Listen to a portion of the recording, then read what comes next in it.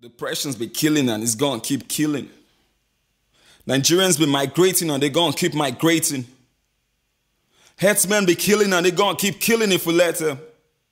Sars been extorting and killing unjustly and they gonna keep at it if we let them. The police is your friend, yeah? But even with the videos and pictures, what's he called? The CEO of the block industry of Twitter still think all we do is make stories up and he stays calm like our lives ain't worth a dime. When on the dime he gets are paid for by a job he got to protect his life that ain't what? A dime. But shout out Sega Link. Shout out Citizen Galvo Rogedi Baba, just to name a few. Training the hashtags and making sure the oppressed is set free without further extortions. This is Nigeria.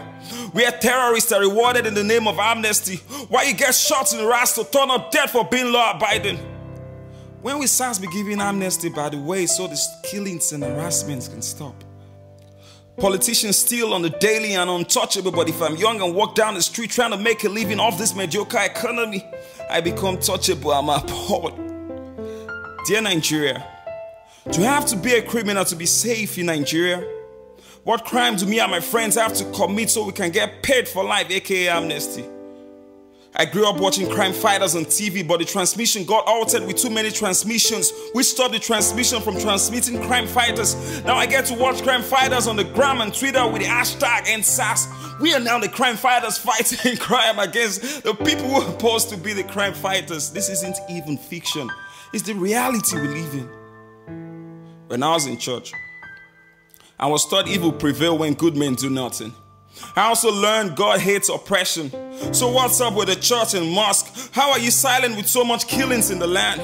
Yeah, you pray for the country and oppressed, but prayer with work has to be valid in this situation, don't you think?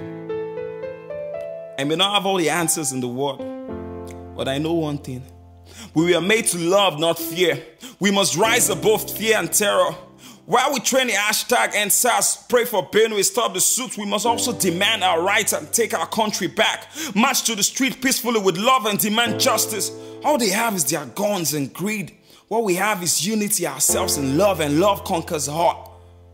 Like the Golden State Warriors. There is strength in numbers, and we must use that to our advantage. Stop the killings. Stop the suit. ENDSARS. Reform police. Peace.